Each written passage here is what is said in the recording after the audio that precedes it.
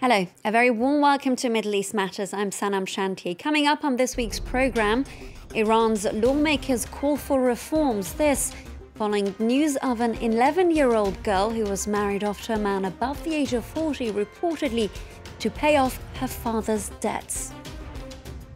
This week's guest is Arab-American artist Helen Zughaib. She's joining us from Washington, D.C. to talk about her latest collection. That's the Syrian Migration Series. Also coming up, animated TV series Flavors of Iraq by Furat Alani. In this episode, our protagonist meets a French football fan in the town of Ramadi near the desert.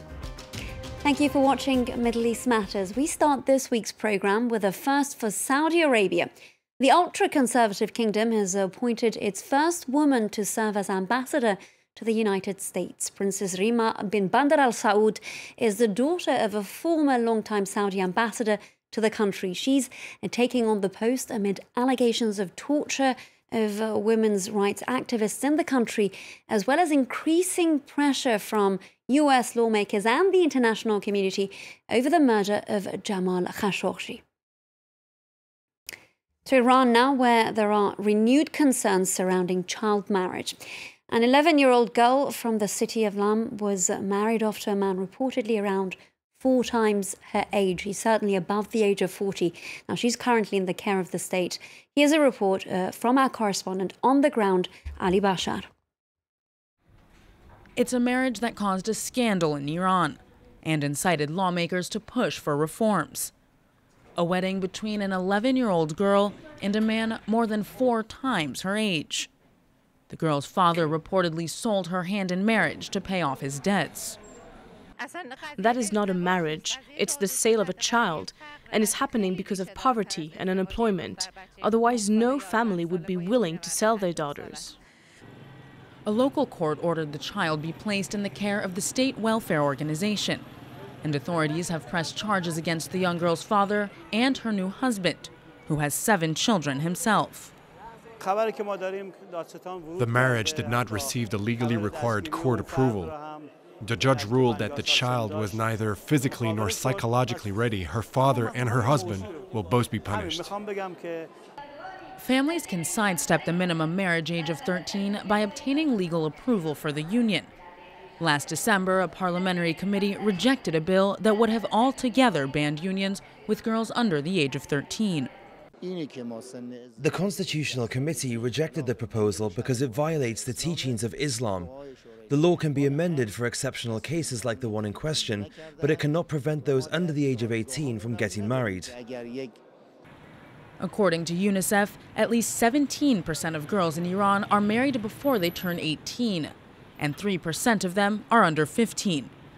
But many say these statistics are likely much higher, as many families in Iran do not register births or underage marriages.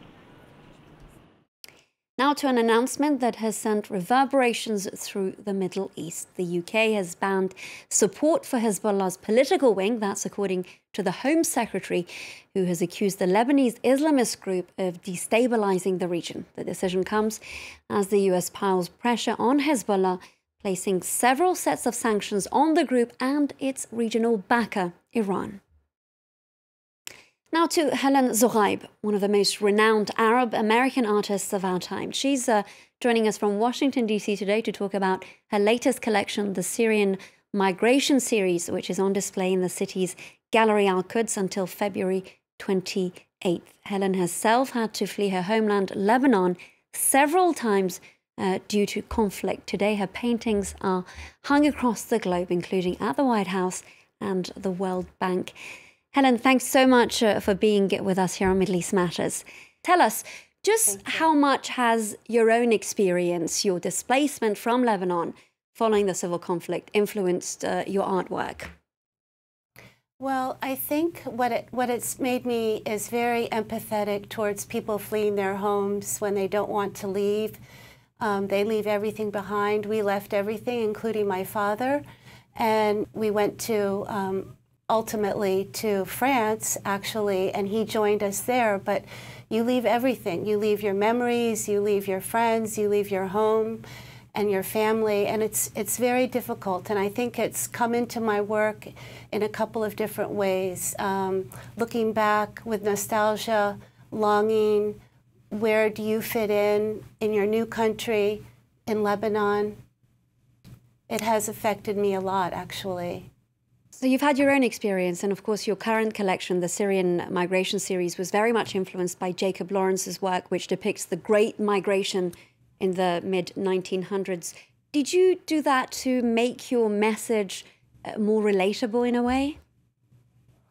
Well, that's a great question. I think it's actually two parts, because being in America, I do want to have the message across to get to the Western audience from an Arab perspective.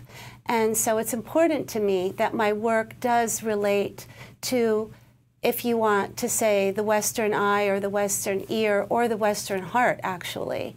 And beyond that, the Migration Series had so much in common with what's going on in Syria and also in other conflict areas, and people leaving for safety and to find shelter and the things that every human being wants and needs to live a good life.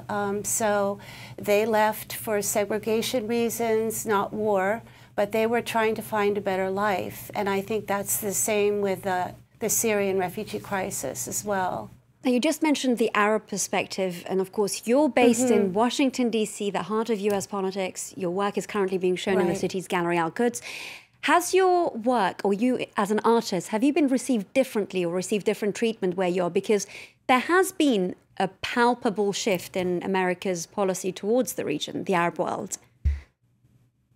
Yes, I mean, there is a strong sentiment of anti-immigration that people are facing. I think here, I think in Europe as well, a little bit more conservative leaning and not as welcoming to other people trying to come in, which is difficult. And so I think we do face that. I am here. I listen to the news all the time. I see a lot of and participate in demonstrations and a lot of artists sort of activism towards getting the idea across that immigrants and people are just seeking safety and shelter. They're not seeking anything more than that. So it's a strange place to live, actually, but I think also my voice gets heard here as well. And what's interesting is that often we associate this world that you just mentioned, the refugee, the migration crisis, with slightly darker, less vibrant colors. It's a world associated with a great deal of pain and difficulties. But in your series, in your current series, you've opted for a very bright palette. Yeah, that is how I work in general. And my concept is actually, if I create a painting that's beautiful and has the effect that you want to look at it, that the viewer wants to actually look at my painting because it's a beautiful painting and it's got bright colors and patterns, is something that's attracting you. Only after you actually look at my painting can you hear what my message is.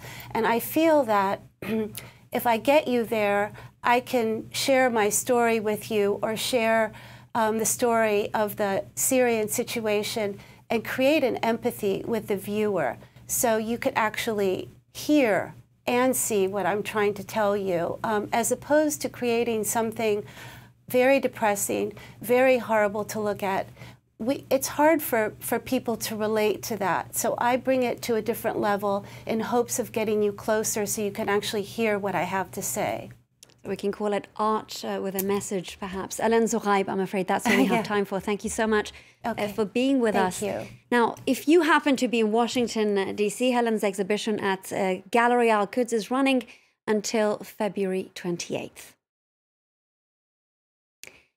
We finish Middle East Matters with an episode of animation series Flavors of Iraq, written by Franco-Iraqi journalist Furat Alani. This week, our protagonist Furat meets his cousin Oday in the city of Ramadi in the middle of the desert. And Oday happens to be a huge fan of France's football team. In 1994, my parents, my sister, and I spent the entire summer in Iraq. After Fallujah, we headed to Ramadi to visit my aunt and cousins.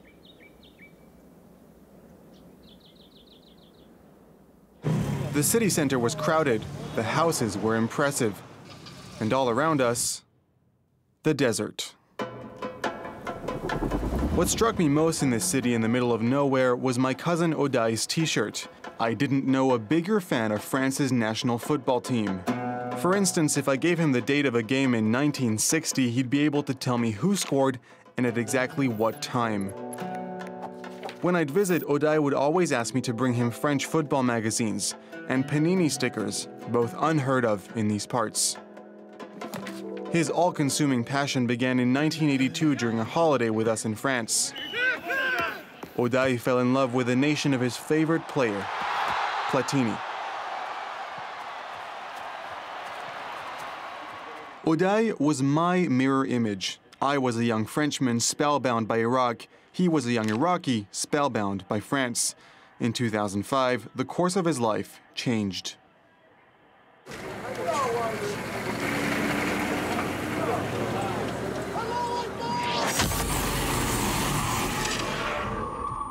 An American convoy came under attack. Odai needed to avoid stray bullets, seek shelter from another explosion, quickly.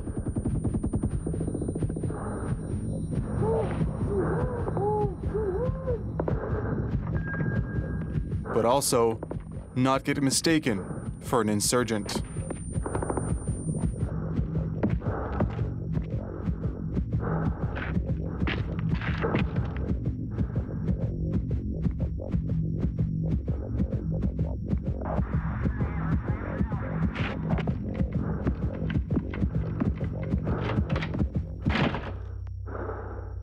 The next day, like some 4 million Iraqis displaced by war, Odai fled the country, leaving everything behind, including his most treasured possession, his collection of French football team stickers.